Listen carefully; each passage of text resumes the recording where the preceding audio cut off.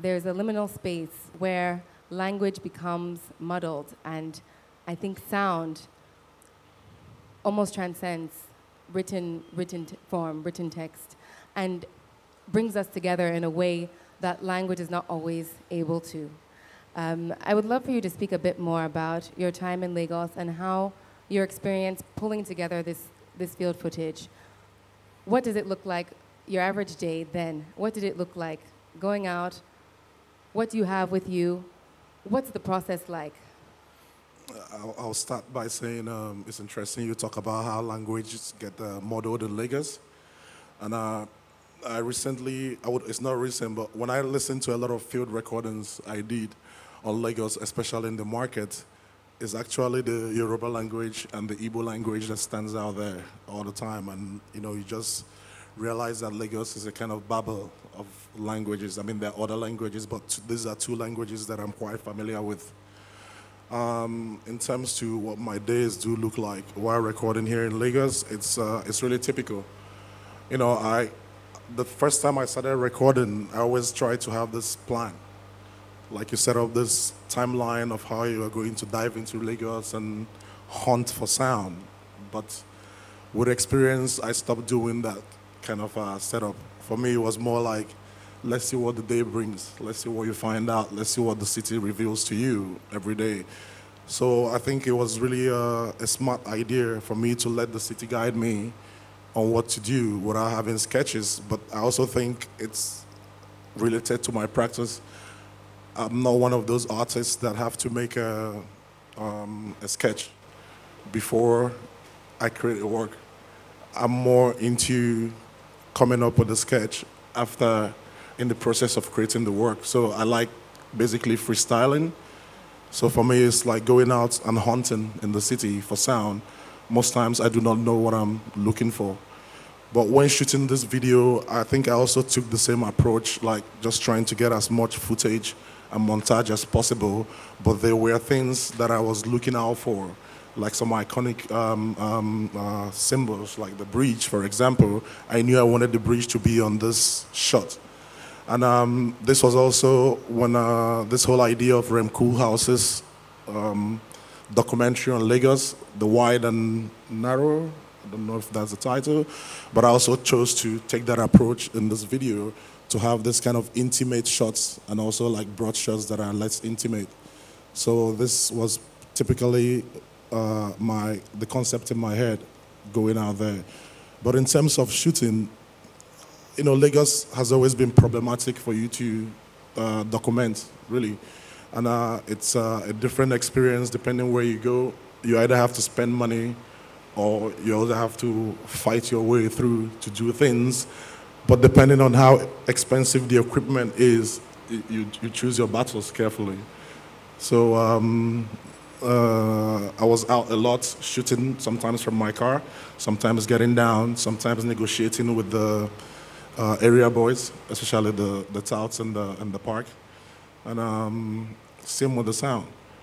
But it's this process that you have to try to explain what you're doing. And I think fortunately, it's become easier, or even around that period, because a lot of music videos were also being shot. And so they got a little bit used to the idea of having cameras or sound recording equipment around the city. But that means they will charge you more as an artist trying to come and document, because as far as they're concerned, this is not, you're not just making art, you're making a music video. Olamide paid them 100,000, so you have to pay them 100,000 or something close to that. But I realized that this was also part of the interesting aspect of working in Lagos, because the process of bantering or like negotiating with these guys brings you close to them, and you can tell them about your work, or just becoming friends with them after paying them the first time. Maybe the second time you don't have to pay them, and that also lets you to become more intimate with them, to talk to them and find out more about their lived experiences in these places. Because at some point I didn't want to just keep recording the soundscape as a broad recording, but more like talking with the conductors, for example, and getting to know their Lagos stories. So it was a very interesting process for me in general. Can you tell us about how and when you decided that sound was a medium that you wanted to dedicate, at least your practice in part, to? I mean, I'm going to be honest here. I think I didn't make this decision per se. It sort of happened for me. I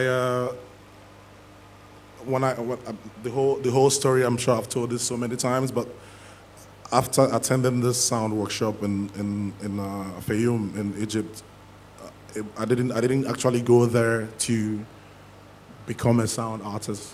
I was traveling, I was curious, and I happened to do this. And I believe if I didn't come, if I wasn't living in Lagos, I wouldn't be doing this. Because out of everyone that went to this workshop or this media class, I'm the only one working with sound. The instructor for the media class is a very good friend of mine. He doesn't work with sound anymore, you know. So I think coming back to Lagos, which is a sound city, but I didn't realize it then because you get used to all this so-called noise. I don't call them noise anymore, but you know, we become so used to it that we never try to find the beauty in it. So what going to Fayoum did for me was sort of open my ears to listen more. And I come back to Lagos and I realize there's so much to listen to, what we take for granted. And I moved to Lagos. I didn't grow up here. So the whole process of recording these sounds became a way for me to discover Lagos, because I had to be out there, I had to ask questions, I had to do recordings, and I had to come back to my studio and listen to these things. And I wasn't actually doing it for, I was doing it for myself. I was just curious, trying to put into practice what I learned there. I wasn't thinking about being an artist. I studied art, but I majored in graphic design, and I was doing more works with web development and graphic design in general. I didn't ever think of trying to have art as a full practice. But, you know, BC was one of the major influencers here, and also the AAF, Azumaborgo, when I did the first installation. But it's that kind of catalyst that activated the whole process of taking it more seriously, let's put it like that. I remember the first talk I gave on the sound was in Cape Town in 2009 for the Africa Urbanity Project. I think BC was invited for the project to talk about Lagos, and she's like, she doesn't have time, but there's this guy she met that sort of is exploring the city in an interesting way, in the way she finds interesting, and the sound, maybe you should talk to him. And they're like, oh, do you want to do a presentation on your sound work? I think I did it. Ngone was around there, and Elvira, and then that was then I did a show with Elvira, because she's like, yeah, well, I'm doing this show in Madrid, and I think what you're doing is interesting. Do you want to show your sound? And I'm like, yeah, but you know, like I have no clue. I really have no clue what I'm doing. I'm just recording, and I find it interesting, but just trying to put it out there to think about how you want to show your sound or exhibit it. You have to go into that thought process of trying to pull this off. How does this work? And I remember like paying a ticket to go to Art Forum in Berlin before then to just figure out, you know, what are people doing with sound? You know, because there's no one working with sound around me. Everything was really what I read online and the books that I ordered, but I've never ever experienced a sound installation. So I flew to Berlin, went to Art Forum, and checked out Berlin that period and saw a couple of sound installations, and that sort of activated that thought process of trying to do these things, or how do I present the sound? How do I talk about a city that I live in? How do I set up the speakers in a way to give you an immersive experience? And that basically led to it.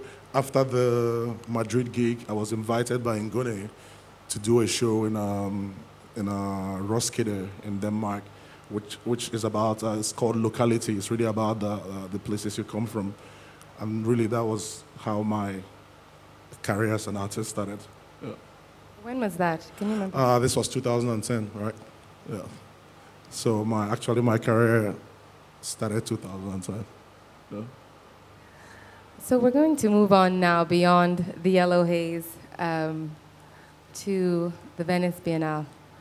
And it's quite a big leap because there are a few years in between when you first started working. And I think the ways in which your practice has developed, I would love for you to speak about the transition from working as an artist alone in the field, collecting your material, and then working on it alone in your studio.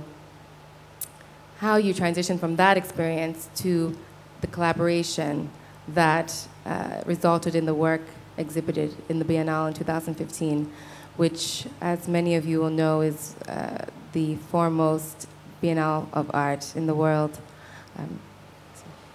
I mean, I have to say this. I'm very fortunate. Let's put it like that. You know, it's not like if I'm the hardest working artist out there, but I was very fortunate. I got invited to, I think it was through Koyo, to ask if I would be interested in, like, she wanted to suggest my name as an artist for the DAAD, which is one of the most prominent residencies in the world, and it's based in Berlin. And she's like, do you want to, I mean, if you get accepted, you have to spend 1 year in Berlin. And I'm like, I don't want to live in Berlin. I don't want to spend 1 year in Berlin, you know. And I think I didn't actually follow up with her, but I got an email like, where's your portfolio? You were supposed to send it to me. And I'm like, okay. I sent her my portfolio, and I think she submitted it. There's supposed to be a jury. That it wasn't her decision, but the jury had to decide if you get accepted to be part of the residency. And I remember actually was in Berlin a day before, and I was having a conversation with someone, and they were talking about the DRD. I'm like, yeah, I think my name was sent in, but I don't think I was going to get it because it's very, you know, it's a very popular residency, and there's a lot of, it's very competitive. And I get on a train to go to Vienna, and I was in Comunicado between Vienna and between Berlin and Vienna.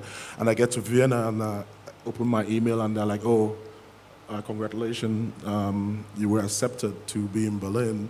And I remember feeling like, oh, it's happening. Like, I don't think I want to, I'm not sure about this, if I want to spend 1 year in Berlin. You know, I thought it would be something that will sort of disrupt what I'm doing, because then I was really getting sucked into working with Lagos, working with the soundscapes, and I'm like, I don't think this could work, but let's give it a try. So I moved to Berlin in August of 2014 to start off the residency, and visiting Berlin is not the same like when you're living in Berlin. So one of the first things that struck me was there's really no sound to record in Berlin. I mean, what will I be spending my time doing during this residency? But these are like situations that make you think, or like you have to reevaluate what you're doing. Okay, then I don't want to record Berlin. What else do? I started thinking alternative things to do with sound. And one of the things that came up was checking the archives for past sound, which I did a lot of it. But Berlin is really into music, into sound. There's so much opportunity when it comes to working with sound. And I dived into it head first. And I remember being in studios with artists, composers, mostly electronic music. But the best thing that happened then was I also had to be part of this competition for the German government just built a new building at the African Union headquarters, and they were trying to commission artists to create an artwork for this building. And I think they invited 50-something artists to apply, and I did an application that focused more on a sound installation, and that won the prize, that won the commission. And I remember doing a lot of research on archives and trying to work with voices, because when you're talking about the African Union, it's multiple countries under one union speaking different languages. So I was thinking of how to bring this whole idea into a sound installation.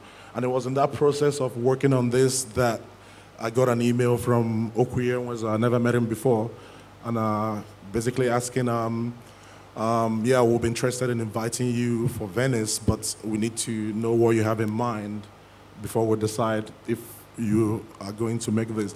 So for me, one of the quickest things to think about was creating a sound piece in multiple languages. And I was right in Berlin when the whole refugee movement started, and I realized that there's this whole talk about citizenship. You know, if you are different, you could get questioned where you're from. What I mean by that is that you have German citizens that are black or dark skinned, but could be asked, where are you from? Just by not looking German.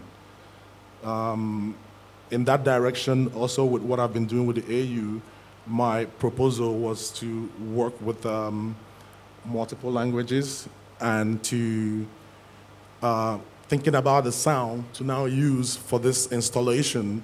What is that music, what is that sound that sort of unifies a country, even if not everyone accepts it? That's how I stumbled upon the working with the German anthem. So what I did for this piece is a 10-channel sound installation in 10 African languages. We have Igbo there, we have Yoruba there, we have Douala, we have Bamoun. It's like languages across West Africa and East Africa. And the idea was to translate the German language, German anthem into 10 African languages, and then compose it to the same musical connotation of the anthem and have it performed all at the same time. I mean, I think I was being very ambitious when I was thinking about this project, also to impress the Okwi to get into Venice, really. So when it came down to actualizing this project, I realized I had a problem, you know, because they said, oh, we like the project, now you have to deliver the project. And for me, it was, okay, how no one has done this. How do you go ahead trying to do something that you couldn't have a reference for? But that's one of the things about being in Berlin, having access to studio production, having access to people that have done a lot of work with sound. It's really different working with music and working with sound, because with sound installation, the job is not finished in the studio. That is like less than 50% of the work, getting the sound in the studio. You have to think about the installation space. And so I was fortunate to find, I had an assistant who was very brilliant. He was fortunate to find an African choir based in Berlin that had people from different parts of Africa. So we spent months putting together, translating the German anthem into these 10 languages. And fortunately for me, the composer for this choir was also very brilliant in trying to arrange these translated languages into the German anthem, which I think is from. It's actually also like a hymn in the church, and it was composed in 18th century or something like that. So, but he was able to put this together, and we spent weeks rehearsing on singing this German anthem in these languages. I mean, it's never been done before. They've never done a project like this before. That is where it took all our time to do. But then how do you also install this piece that it becomes interesting? Because we could do an installation where it's on loop, the same thing. But I had that interesting idea that instead of trying to put it just on loop, let it be an anthem that it starts with one language, one voice, then other languages come in, other singers come into it, just like a choir performing in real time, but in a way where it starts with one, the other 9 gets plugged in, and they all finish together. and also how do we deliver this. But then when you talk about collaboration, that's what's kind of what opened my mind into collaborating a lot of people across the field, not just in arts. I had to start looking for a programmer, and I found this brilliant guy in London who could write a program. He designed a program for this installation that randomly selects the starting language and randomly plugs in all the languages. And with this program, you could have over 50,000 outcomes that are not the same. So if you are in this space, in this installation, you could not hear, the possibility of hearing the same sequence of the singing is almost zero. And we didn't have time to test this. This was finalized during the installation, so we weren't sure if everything would work out. He flew into Venice, and it was a bit chaotic. Last minute, we all got into Venice because I was not hearing from the biennial people. They were also caught up with a lot of artists. Last minute, we tested everything in that space, and it worked out. So this is how this project was born, and it's now in the collection of the German government. It was problematic working with the German anthem because the full anthem, the first verse of the anthem was banned because the Nazis used it a lot. So the Germans are not very favorable with their national anthem. So they were a little bit skeptical, you know, why do you want to work with this anthem? We don't think it was going to work out. But I think when this piece came up, my assistant is German then, he started crying because he's never heard the German anthem. For him, it's like this is the most beautiful version of the German anthem he ever heard. And I remember when we did this piece in Venice, it became like a hit because it stays in your head. When you hear this choir perform it, and you actually think the choir is inside the installation space. So that was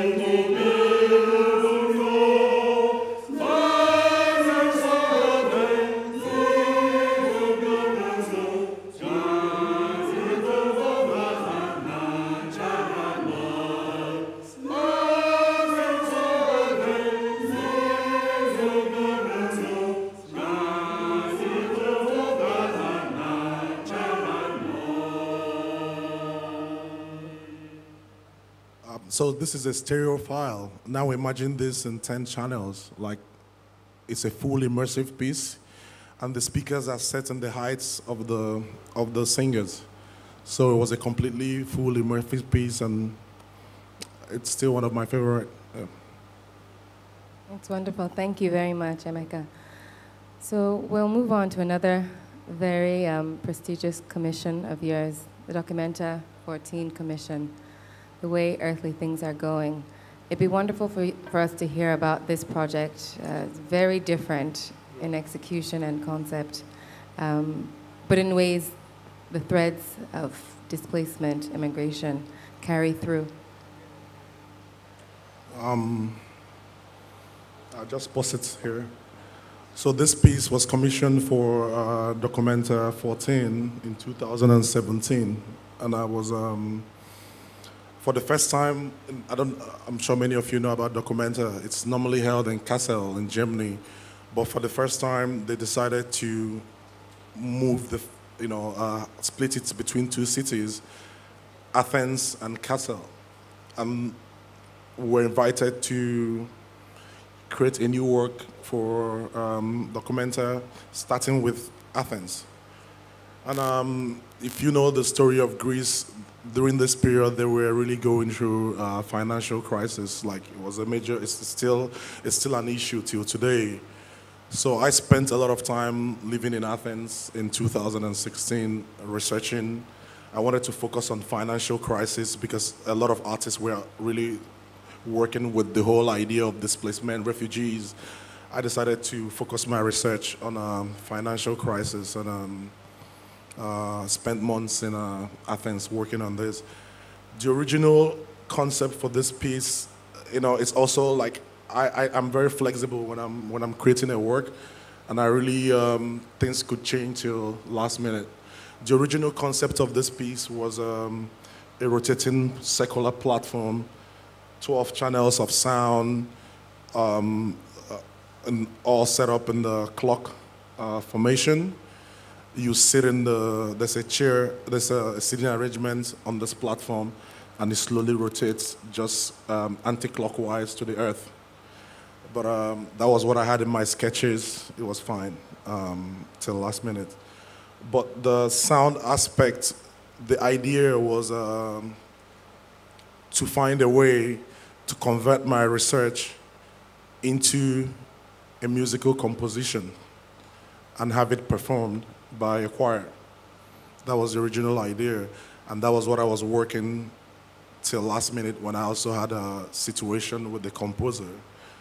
But in coming up with this idea of this piece, I wanted to also present the same piece in Kassel. So the idea was to work with a Greek composer in Athens and work with a German composer in Kassel.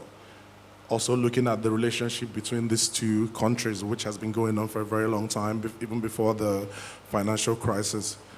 So we spent months working on the composition, and at last minute, things didn't work out. And this was practically 2 months or less before the opening.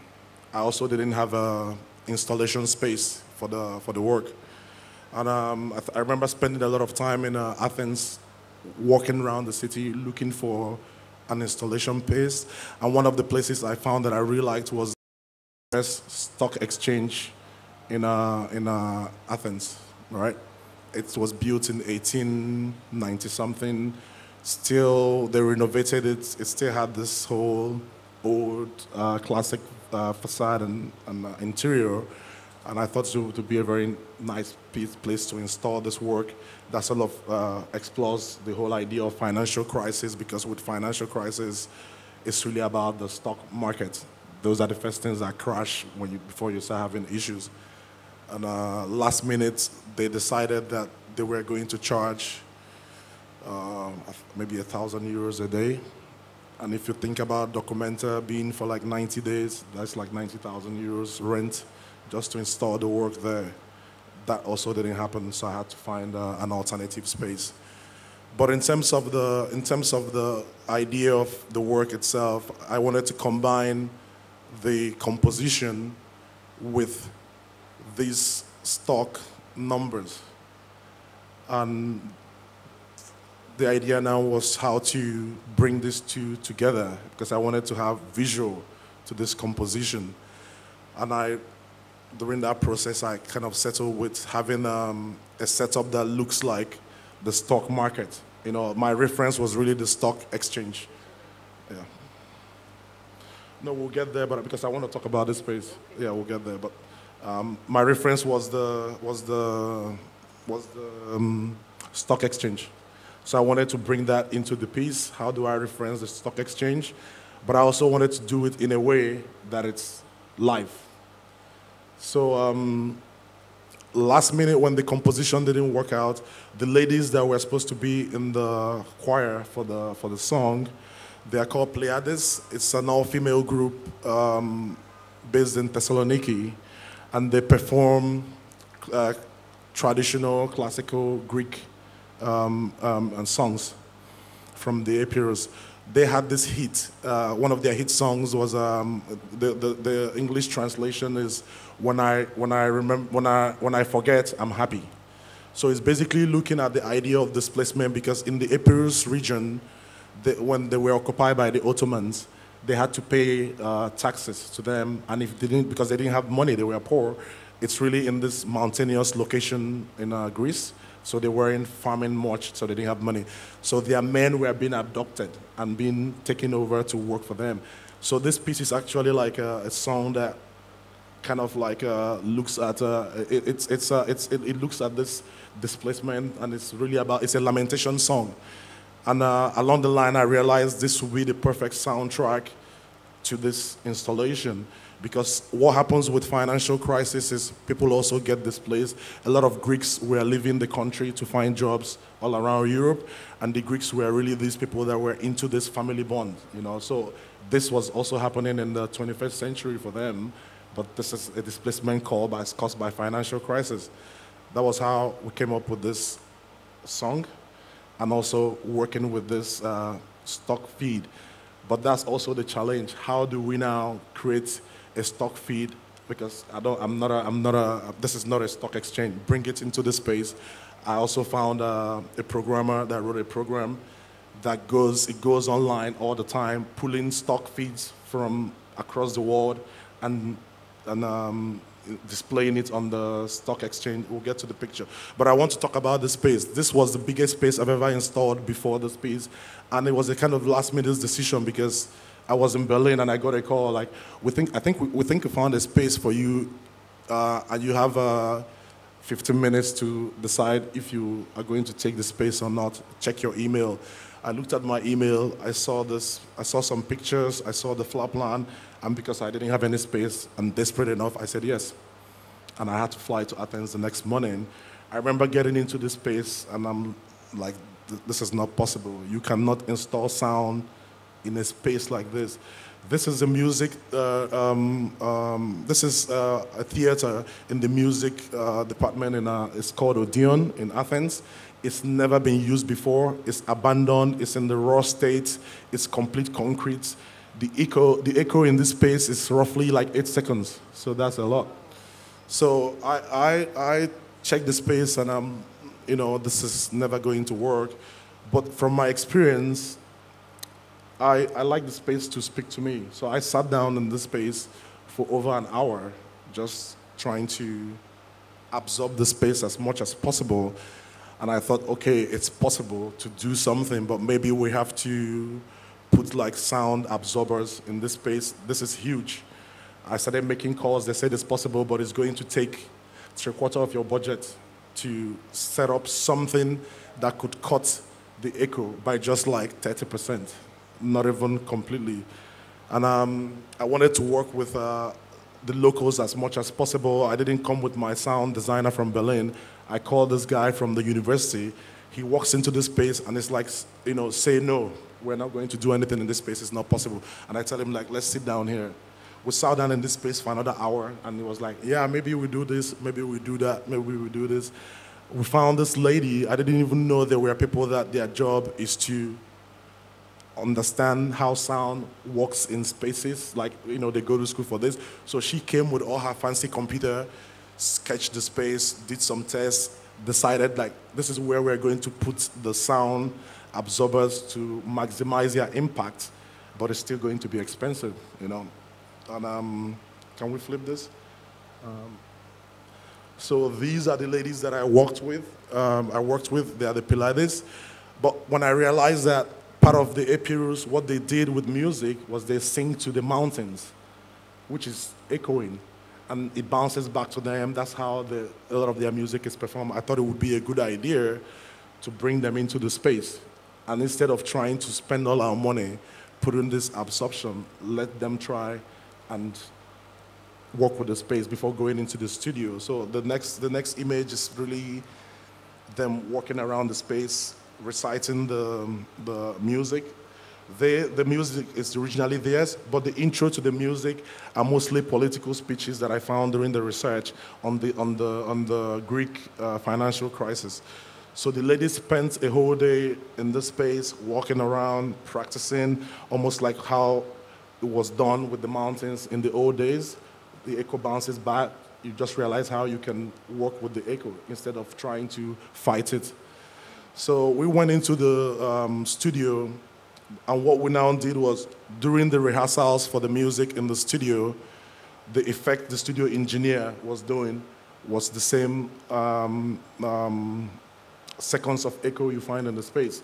So they are singing the way they do, but on their headsets, it was echoing like they were in the space. So this was how we were able to create the first music we did for the space there, and had the programmer deliver this software that pulls stock indexes from around the world in real time, and this was how this piece was born. You know, I think they can just flip through.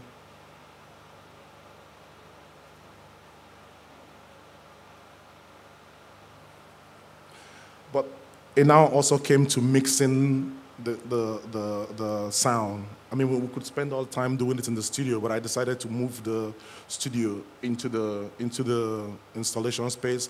So we did the mixing live in the space instead of in the studio. For the first time, I've never done like a mixing inside my installation space. Normally, you go there with the finished product.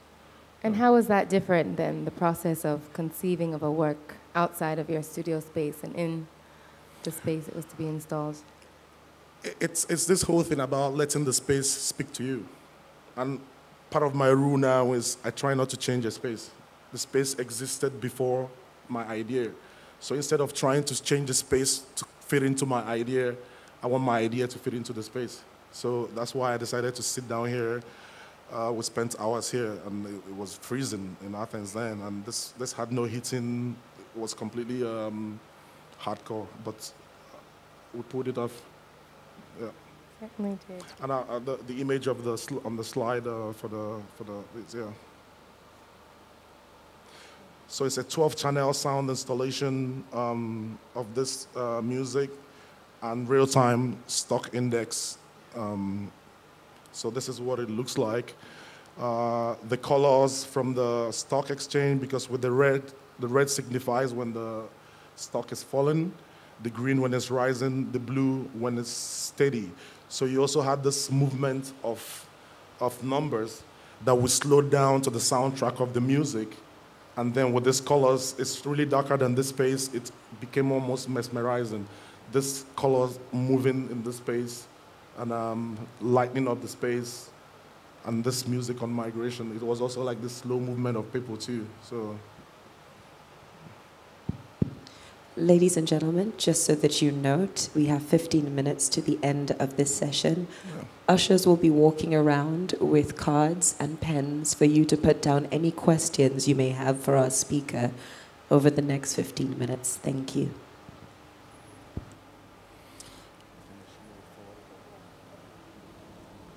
All right.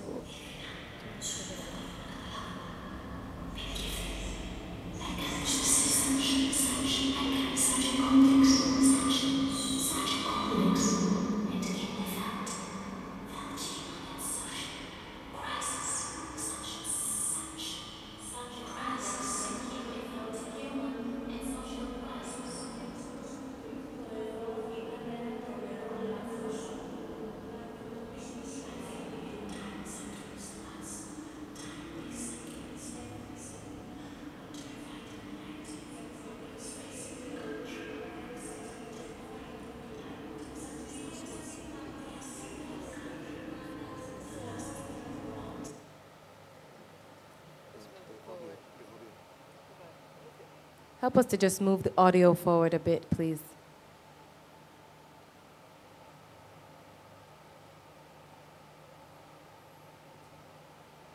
While they do that, I had a question again about the placement of the speakers, because I think it's interesting to think about how you're working with sound, but you're also working with the visual experience that accompanies the sound. So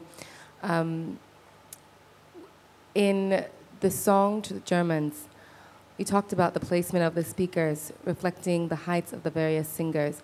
I wondered if you could talk about the aesthetic decisions you made in the piece in Athens, the placement of the speakers, the placement of the stock market numbers. Yeah, I mean, there are different kind of speakers. So it starts with trying to have the speakers that you put on a pole, which makes them look like humans standing. So you think about those aesthetics instead of, I mean, we could also put it on planes, but I wanted to put it on a pole that made it look like you had these human beings standing in a circle, because it's a complete circle of 12 channels of sound. And then these sounds are placed in the degrees of the clock because it's a show of time, movement around the clock.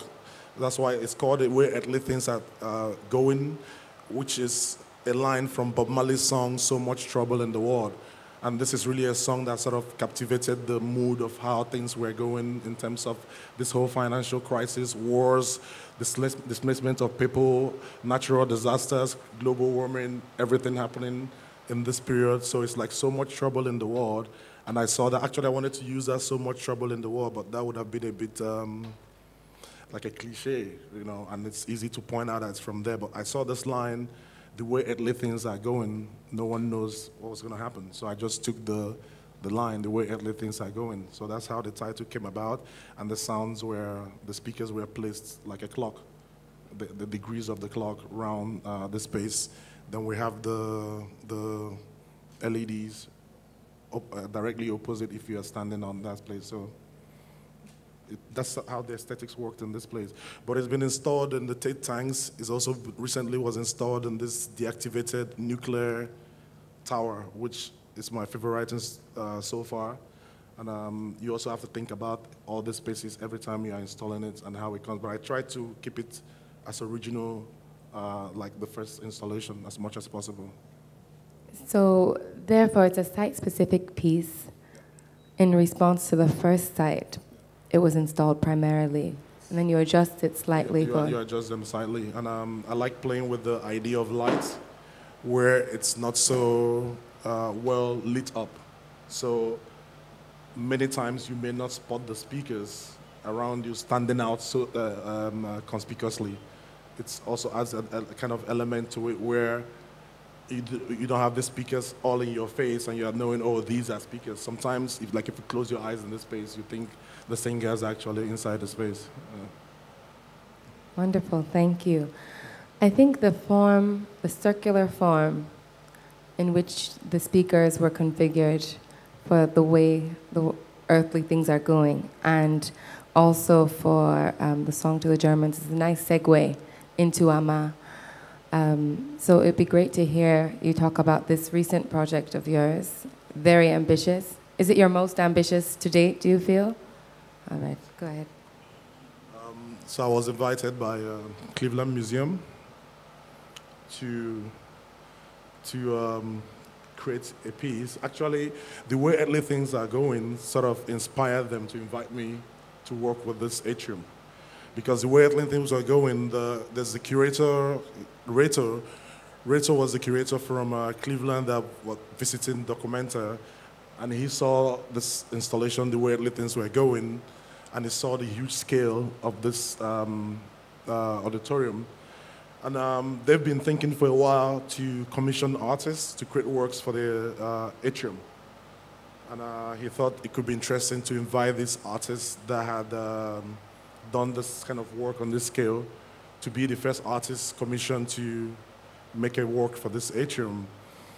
And he thought I was a woman because he's Swiss and my name with the N-K-A is feminine. And a friend of mine, Smooth Nzewi, moved to Cleveland Museum, and Rachel was telling him, yeah, I'm considering inviting this, since you're Nigerian, maybe you know this Nigerian female artist that did this work that I liked in Documenta.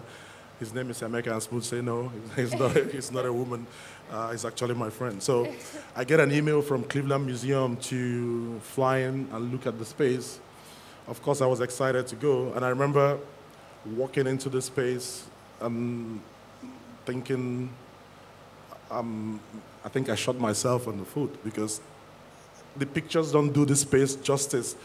This is the biggest space I've ever seen enclosed to start with. And now you have to think about an artist, how do you feel the space, you know? So I think I had 5 days in Cleveland, and I spent most of the 5 days just sitting at a corner in this space and observing, mostly, because they asked me, what do you want to do? I'm like, I don't know. Let me see, let me spend time here and see how it works out.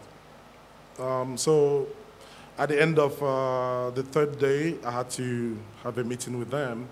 And they're like, do you have any idea?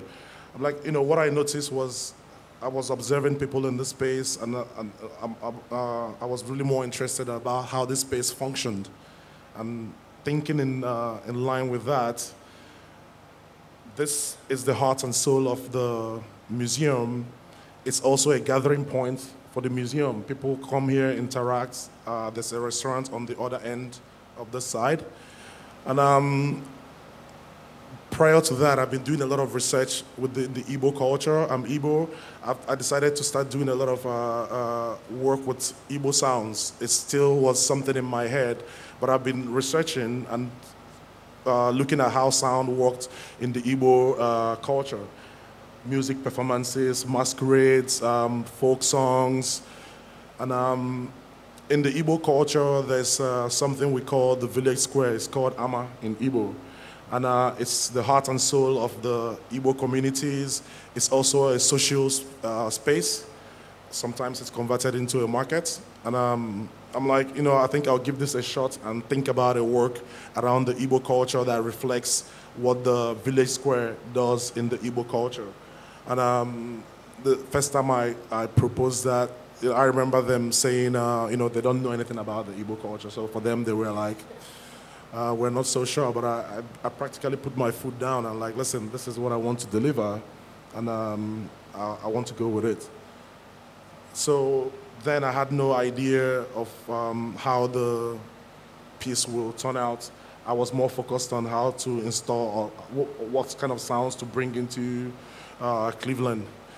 Originally, I was looking at the possibility of working with a Cleveland orchestra from the opera to deliver a new composed piece entirely. That was before I came up with this idea. That was one of the first things that struck my head. But after spending time in this space, I scrapped it completely.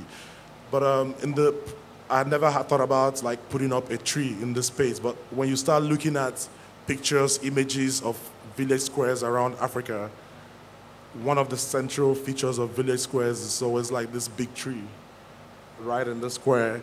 And the village now happens around, everything now happens under this tree or by that corner. So halfway in the process of still researching, I now send them an email like, we need a tree for the village square if we have to do this. And it has to be a big tree because your atrium is big. And researching with the Igbo culture, I also stumbled upon the Akwete fabrics because I was thinking of how do I bring in a visual component into this installation.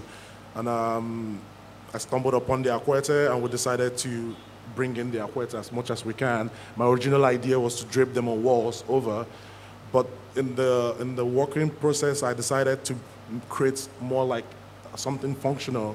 In the village squares, you have seats. Sometimes you don't have seats. People bring with their seats. The idea now was how to convert these fabrics into a sitting arrangement. Then the idea of the tree now came up. I wanted to have the fabrics covered in the trees. This is not your typical Akwete design. This is from the Nsibidi.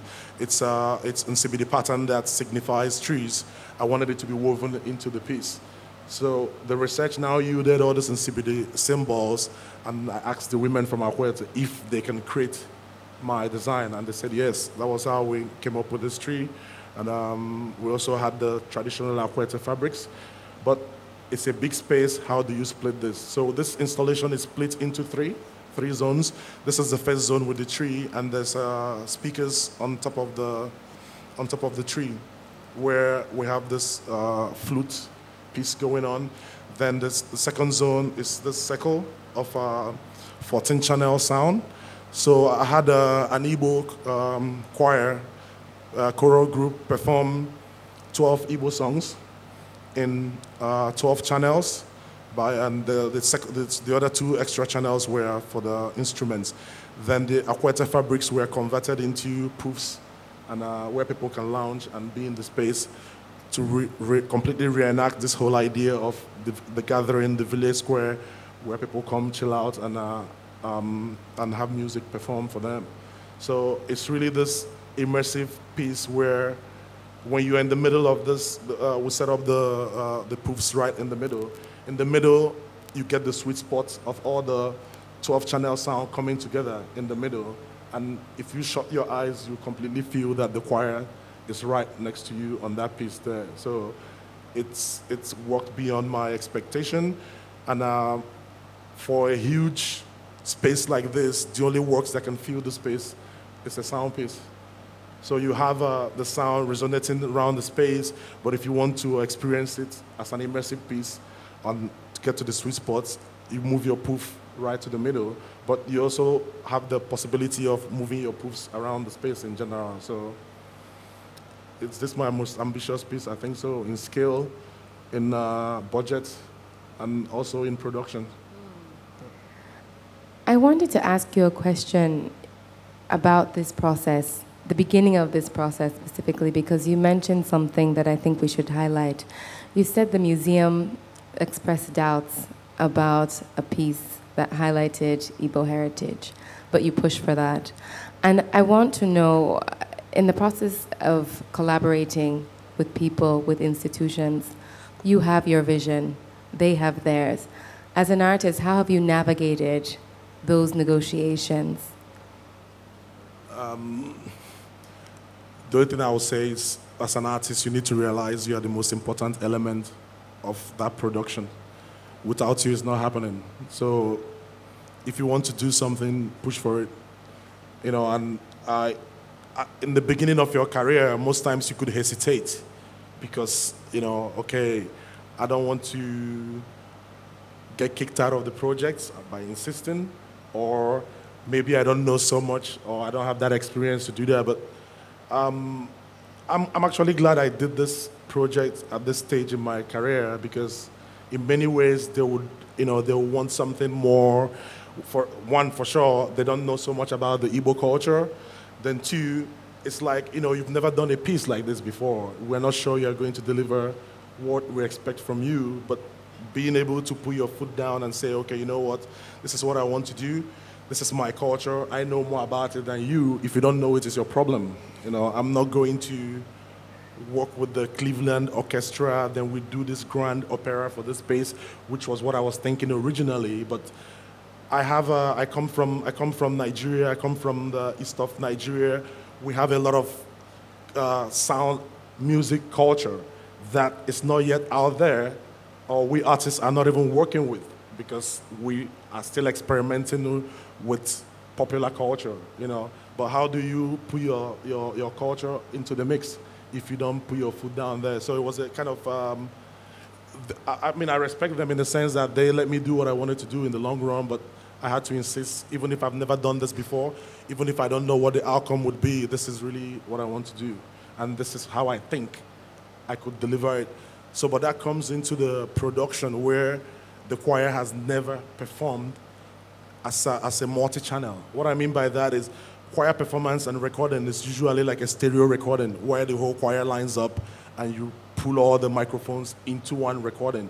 But I told them that now we have to find a sound booth for each member of the choir, and everyone will be mic'd separately, and you have your headphones so you can hear the rest of the choir, and you're all going to sing in synchronization, which they've never done before. And I remember the choir guy telling me, like, this is not possible. We don't work this way. But I'm like, at the end of this project, you'll be paying me because you will learn how to work this way, and maybe it's good for you. And in the long run, they pulled it off, and I'm really proud of them. So we worked with 12 folk songs from the Igbo folk songs. This is one. It's really, we just can only experience this as stereo, but these are like multi-channel performances where each speaker is dedicated to a singer. So you get to feel as if the music is coming from different singers in the space, but on stereo you don't get that experience. But just, this is one of the songs. And what we did was we had the composer to rearrange these songs in a contemporary way. These are like existing old Igbo folk songs, but he rearranged it completely.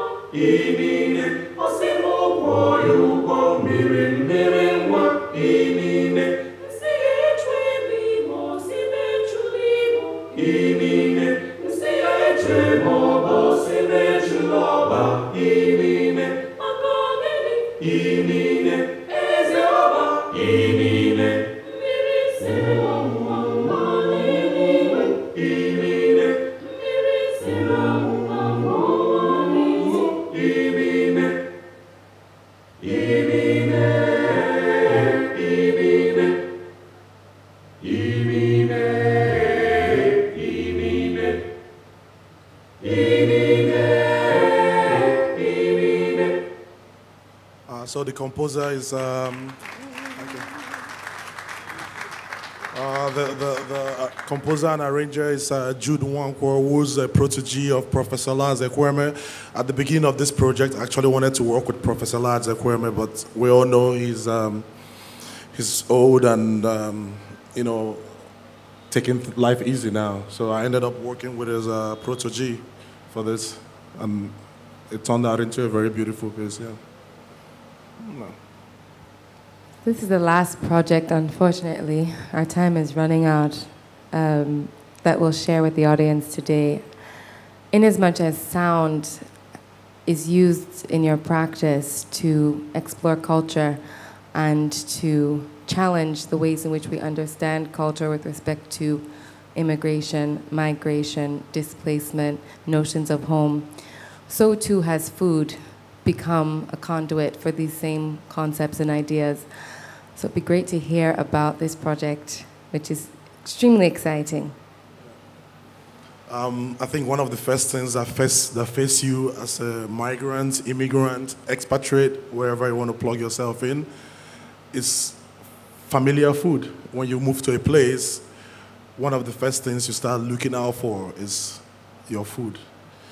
And when I moved to Berlin, that was one of my first missions, finding a Nigerian restaurant, finding where I can get Nigerian food. And I like beer.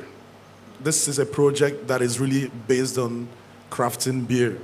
When I moved to Berlin, was around when the craft beer scene was picking up. And I remember spending a lot of time sampling beers and hanging out with the craft beer industry, which for me was also a way of trying to disconnect a bit from the art world, because you realize all your life is really, you're surrounded by artists, curators, collectors. This is all the conversation you're having. So I spent more time checking out beer because Germany is very good with that. But at some point I had to think about my practice. I can't spend all my time learning how to brew beer and sampling, tasting craft beer. How do I make this connection and bring it into my practice? And in the process of working a lot with migration and understanding that I can also continue that with food, looking at food and food ways, I came up with this idea of how to bring in brewing beer into my practice. When you look at the beer color scale, pale, blonde, it goes down, then you have the Imperial Stout, which is the darkest of beer colors. And you are talking about pale beer, blonde beer. These are kind of like words you can make connections to skin, race already. And I had this idea to work with the darkest scale of beer, which is Imperial Stout, which is also the melanin, which is skin. But what actually led me into trying to create this project was when I found out in Germany there's something called Reinheitsgebot. It's the purity law for beer, and this law was made in 1516 in Bavaria, basically saying you can only brew beer with 4 ingredients: water, yeast, barley, and hops. If you add any other thing in it, it's no longer considered beer. The whole notion of creating Reinheitsgebot was to protect other industries like the bakers. So we don't have people making beer with wheat, and then there's shortage of wheat and there's no bread. But if you look carefully, it's really a protectionist law, capitalism. Like, okay, we Bavarians, our beers are made this way. Other parts of Germany, maybe they're making beer with other spices. Let's create this law that keeps their beer out and let our beer remain the way beer should be. And like I said, when I moved to Berlin was really around that whole era of refugees, migration. That's the biggest conversation in Europe till date. I kind of plugged into this idea that Reinheitsgebot, it's a fortress of how to decide who stays in and who stays out. If you look different, you are darker skinned, even if you're German, where are you from? You know, like you don't look like a German. You don't look like a German. You know, your German is perfect. Where are you from? So I started playing around with that idea of creating a brand. Like I said at the beginning, my background was graphic design. I did a lot of work in advertising, freelance. I came up with this notion of creating my own beer, which will be designed completely around the stereotypes of being black. So I wanted to work with the melanin skin, and on the beer scale, the darkest beer is Imperial Stout. This beer is a strong beer, and what I mean by strong beer is in beer, we measure the strength of beer by the ABV, alcohol by volume. So this beer minimum is always like 8% and up. And then thick foam head, the foam from the beer is always thick, and it also goes with the African kind of hair in just making these connections. And the beer is full-bodied. This is also like, the mouthfeel on the beer. And so these are the main characteristics of this beer, and the flavor, the main flavor or the main notes that is always constant is pepper, chili. So there's always notes of chili in this beer. And when you ask the average African in Europe about the European food, they will tell you it's not hot enough.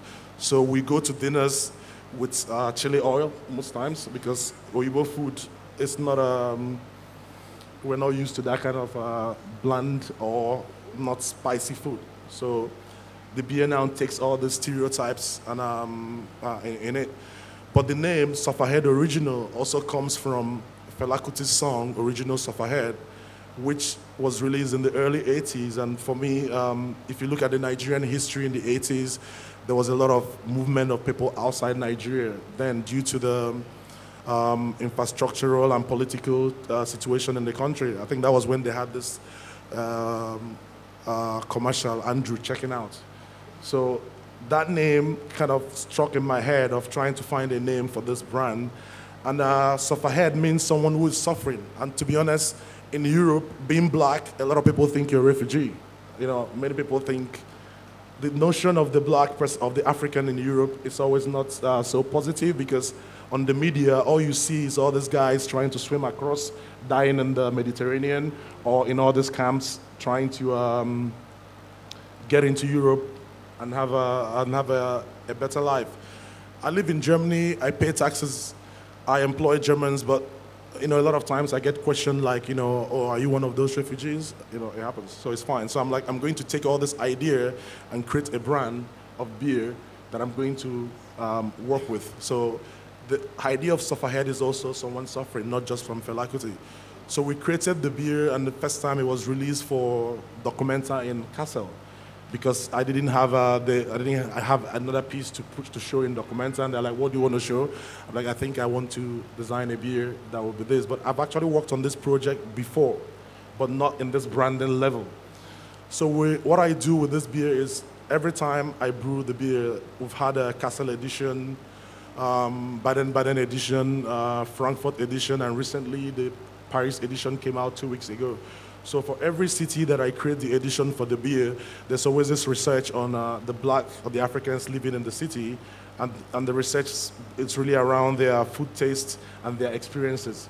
So what I do is I run this data into a data analyzing software that pumps out the keywords of the research, and these keywords, I start sort of equating it to beer notes and recipes. And with the food taste too, I try to incorporate as much flavor from this research that I can into the beer.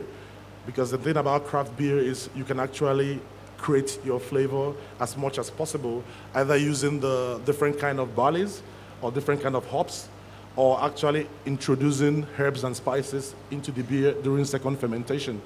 So all the beers always taste differently, but they always have that notes of chili. And it's always with these characteristics I mentioned. But the beer is not the main aspect of the project, because the idea around this is to be able to create a product that you can work on the concept of the branding. So the branding process involves shooting a TV commercial for a beer and also having billboards, but all these works are inspired by the black experience in Europe.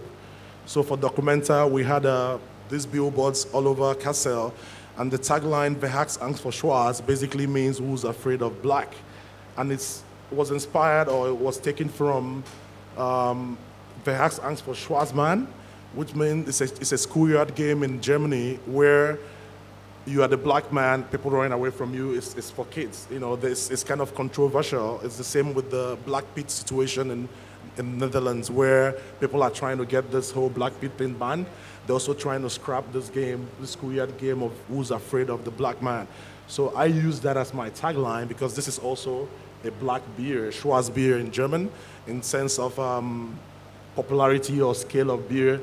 These are like not the most popular beers. People prefer the blondes and the ales and stuff like. So you play with these notions into creating an advert for the concept that still at the same time explores what it means to be an African, a black African in Europe. So we had these billboards all over Kassel, and I've done all kinds of works in a way of trying to brand the beer, but still being able to bring in the conversation that is problematic of the conversation of being an African living in Europe. I think the next is a commercial. Okay, this was shot in Berlin. This is the Bismarck Monuments, and Lord Bismarck was the guy that put together the Berlin Conference, where Africa was. I mean, the Africa we know the way it is today was actually decided in Berlin. You know, I think they practically used rulers to cut out Africa and share it amongst themselves. So there's a huge monument to Lord Bismarck in Berlin, and a lot of people do not know the significance of this dude or this monument. So in a way of shooting commercial photography in these spaces, you also bring into the limelight what the spaces are originally for the function, as people do not know what connections the spaces have to colonialism. You know. So this was the first TV commercial we shot for the beer in Baden-Baden. Baden-Baden is in the south of Germany, and it's the oldest casino in Germany or in Europe, actually. And it's very beautiful, and most times the only black people you find in Baden-Baden are the waiters and waitresses. I mean, it's typical sort of where you have spaces in where just by being black you can also get confused for one of the waiters, you know. And what we did in this is we invited, we as black Africans practically took over the space for the TV commercial and reversed the whole idea of having the waiters now being the white people serving the space. But so it's this whole notion of flipping around this thing and being able to still create a TV commercial for a beer, but it's installed in a gallery space as a video art installation. So I think we should just play it.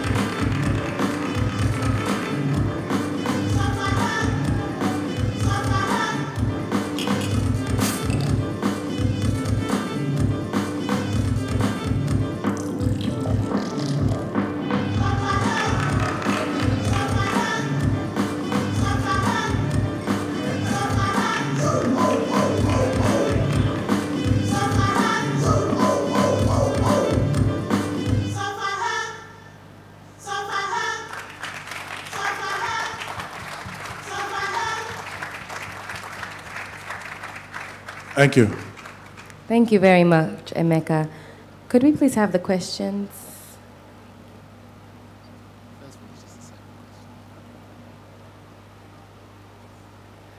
Okay, the first question is, what is your process when collecting sound, say in Lagos? So you spoke about this already. Is there anything else you'd like to I'll just quickly add? go through that. I mean, it's like I said, documentation in Lagos is hard, but I discovered the binaural microphones that you wear in your ears. They look like earbuds, and they actually create a better spatial recording. Instead of recording 90 degrees and 180 degrees that microphones normally do, you have a complete 360 degrees recording, and it's not interrupted. You can easily move in through the bus stations, and you're recording while on the go. So that is one of my main processes and one of my favorite ways of recording in Lagos, because when you listen to binaural recordings on headphones, it actually immerses you completely into the space. So this is one process. Thank you. This question reads, you started off by recording sounds in the streets of Lagos, but currently you are creating your own sounds while collaborating with choir groups in some cases. Among the two processes, your working style, which do you find more interesting? I like the two processes. With the soundscape recording, I explore. I'm out exploring the city, and you're out there in the city, but it's more hazardous in general. But with the choir, I like this idea of composing something new, even if it's in the studio.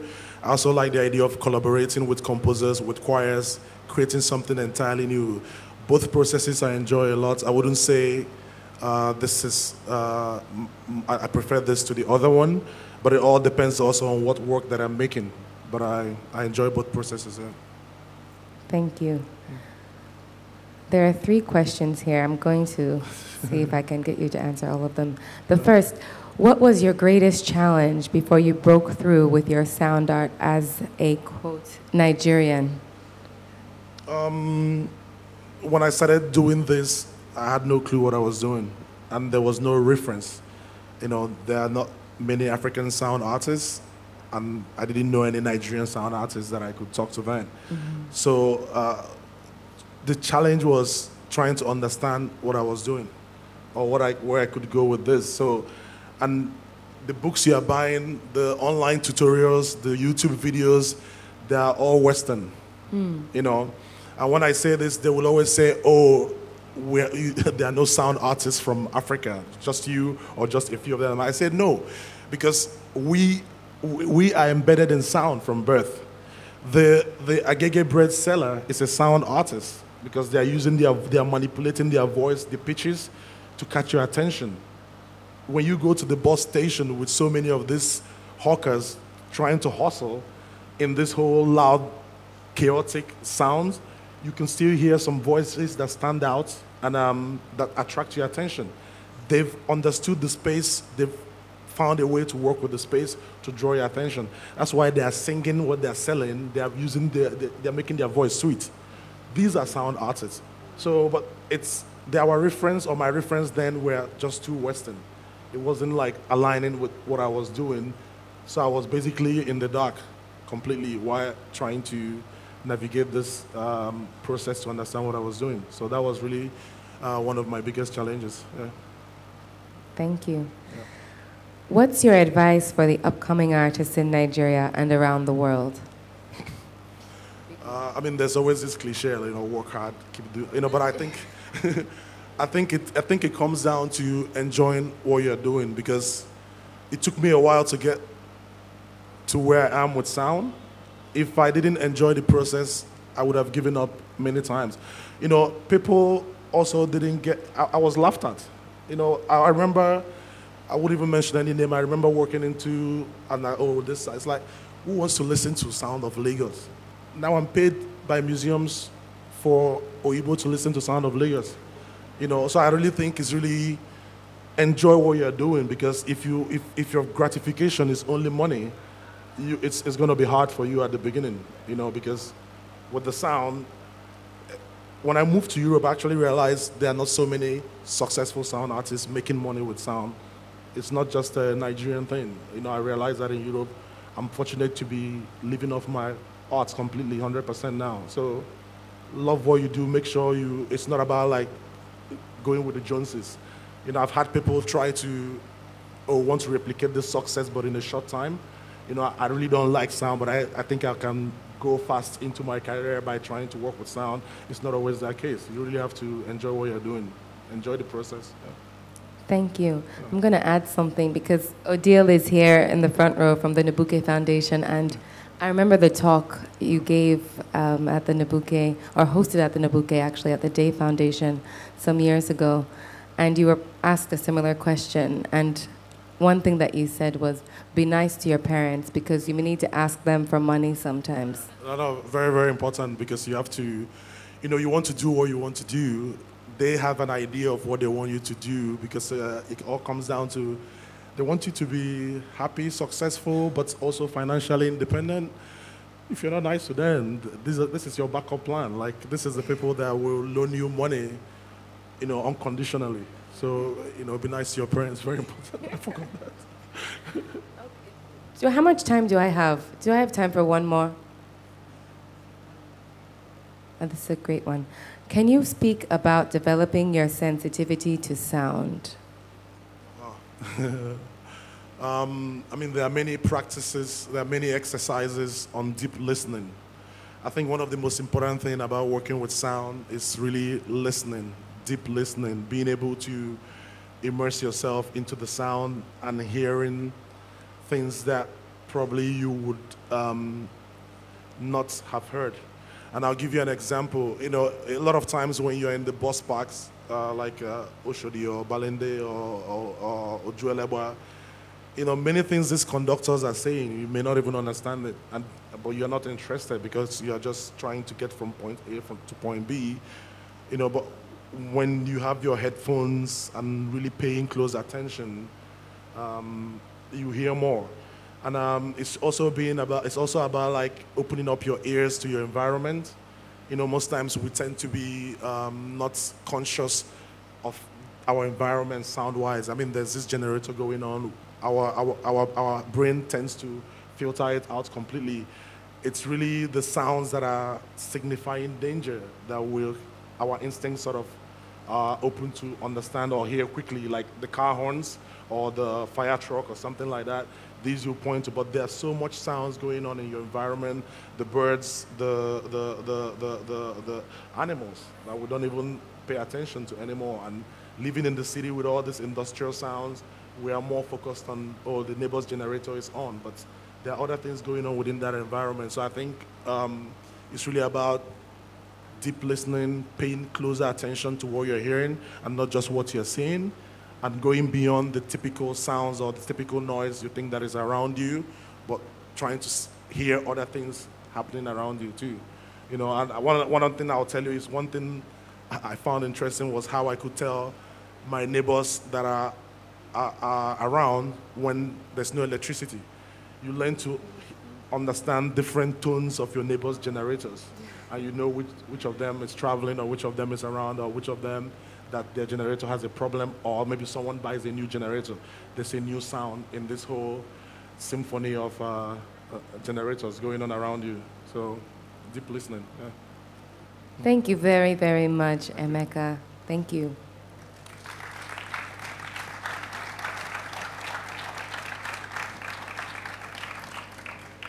All right, thank you very much to all of you for staying with us and again for your patience.